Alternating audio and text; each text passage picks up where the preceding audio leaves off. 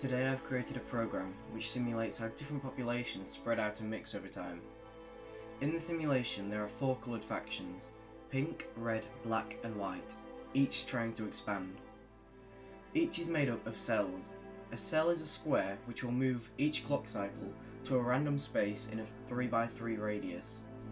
If the spot chosen is not green, the colour of the grass, then the cell will be destroyed. It will also spawn another cell in a random spot in a 3x3 radius on each clock cycle, which will follow the same rules as the parent. Using this, over time the populations should spread out and fill the land given to them, similar to how fluid fills a container. Yet the cell's reproduction is asexual and mirrors mitosis or bacterial growth, so we can say that each cell is a group of humans which produce other groups of humans.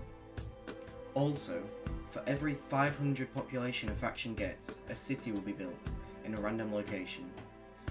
This shows which factions are doing the best.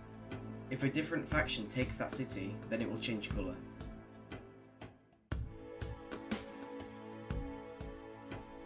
Using this tool to add extra land, we can see that the population fills all the available space given to them. There are also natural barriers such as rivers and lakes, which the cells find a way around.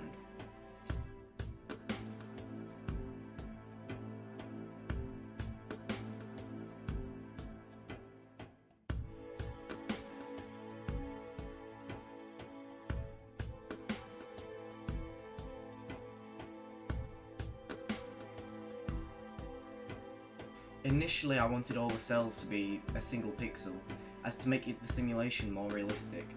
Yet as you can see here, as the population gets large, there are far too many cells for pygame to handle, and there's a severe drop in FPS. This means it would take far too long for this simulation to work and is not appropriate.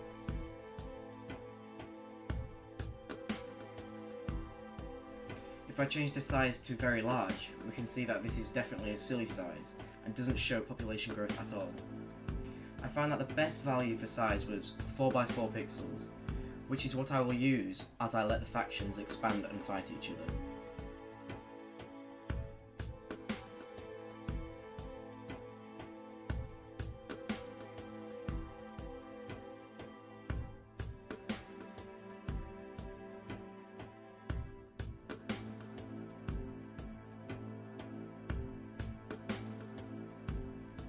When all the factions have filled up the space, they start to slowly enter each other's lands and take each other's areas and cities.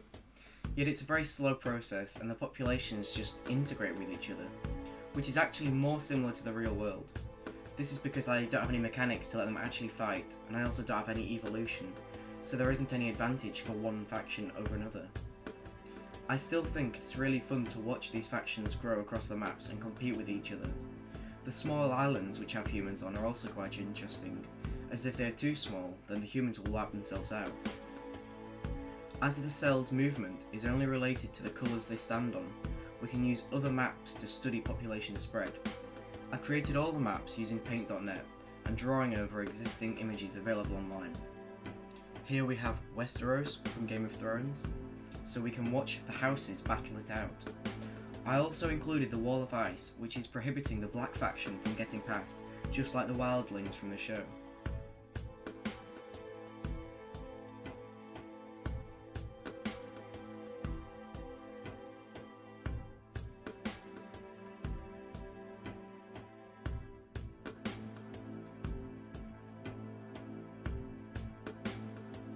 A city has also developed in a similar place to King's Landing. I also created a world map so we can study population growth over the entire planet, which I find really interesting. Here I use larger pixels, as the big map would have too many 4x4 cells for pygame to handle.